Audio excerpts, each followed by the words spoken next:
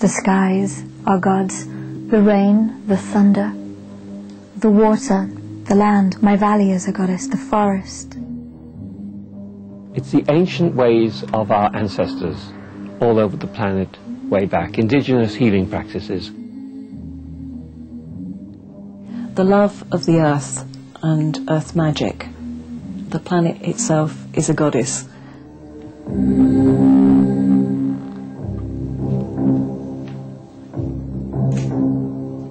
Great goddess and lord of the skies, cast a circle of sanctuary about this your coven. Let nothing impure enter herein. This we ask in the name of the raven and the rose.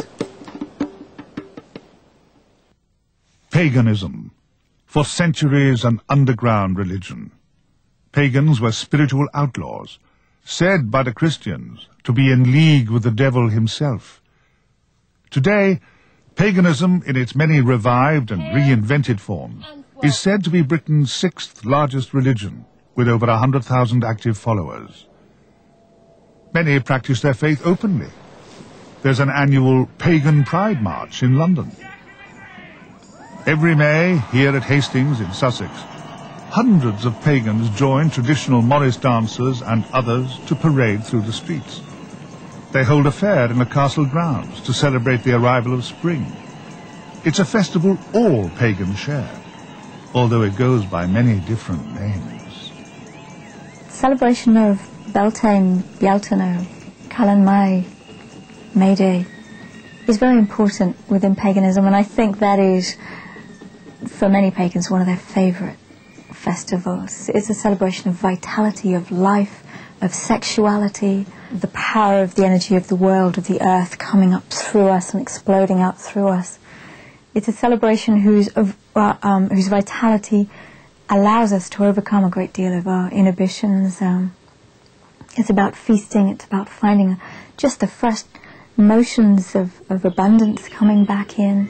You know, things are beginning to grow. We may have a harvest coming. We've got sunlight. Some people say that the celebration of Beltane comes with the flowering of the hawthorn.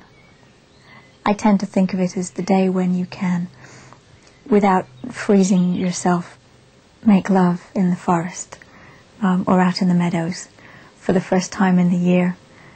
But the fact that that's an important part of my religion is very important, to be able to be a part of nature and be myself. Just as the rabbits, you know, in High Scut are out there and the baby bunnies are out. It's about my own sexuality, my own vitality, my own creativity. And that's important especially in paganism because 6 months later, in November, we're honouring death, we're honouring decay, we're honouring the end of that cycle of growth, the end of the year. And in order to fully acknowledge death and release and the frost coming and the darkness, we need that balance. Many pagans today claim that they have revived the old religion which existed in Britain before the arrival of Christianity. Paganism in Britain today is a modern recreation, but it does draw selectively upon the past reality. We know that ancient peoples in the British Isles venerated women as well as men. They made them priestesses, they honoured them as goddesses. And they also had male gods which were partners of, sometimes subordinate to, sometimes superior to the women. We also have a sacred view of ecology in modern paganism, and that's reflected in the ancient world in which it was believed that rivers and trees and hills were literally sacred. Modern paganism has taken different routes according to differing needs of people who practice it. Modern pagan witchcraft or Wicca is for those who want an intense private mystery religion which gives honour to women above men and depends on the idea of making magic work, of making human power work in supernatural ways. Druidry is for those primarily who want to bond with the land itself and with a sense of ancestry, a sense of kinship with prehistoric monuments. Shamanism with those who want to bond with spirits directly, often nature spirits but not necessarily, and so on.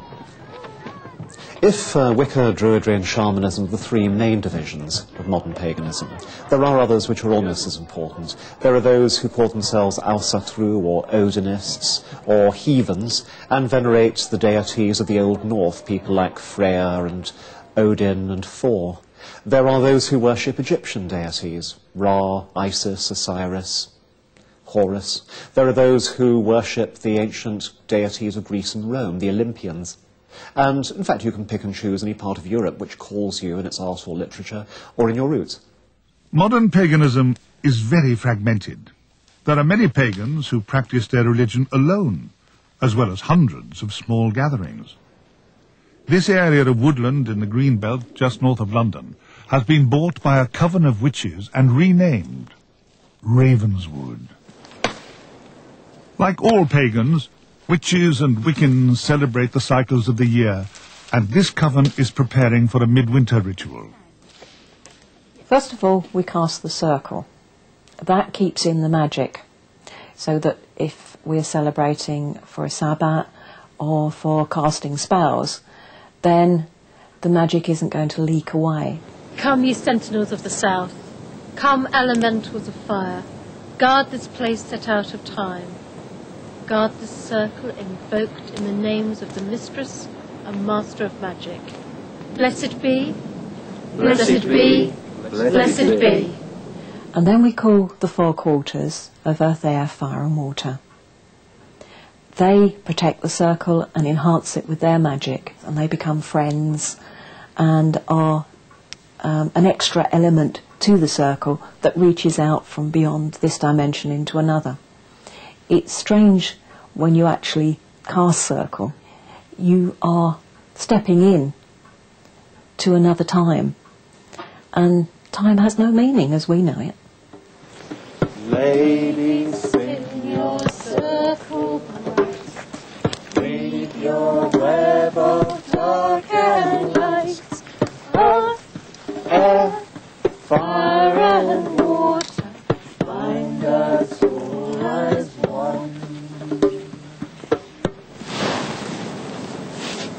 Most witches perform spells, not all, but most. We certainly do in our coven.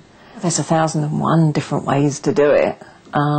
You could do knot magic, candle magic, a talisman, a spell bag. There's thousands of different ways to do every single spell.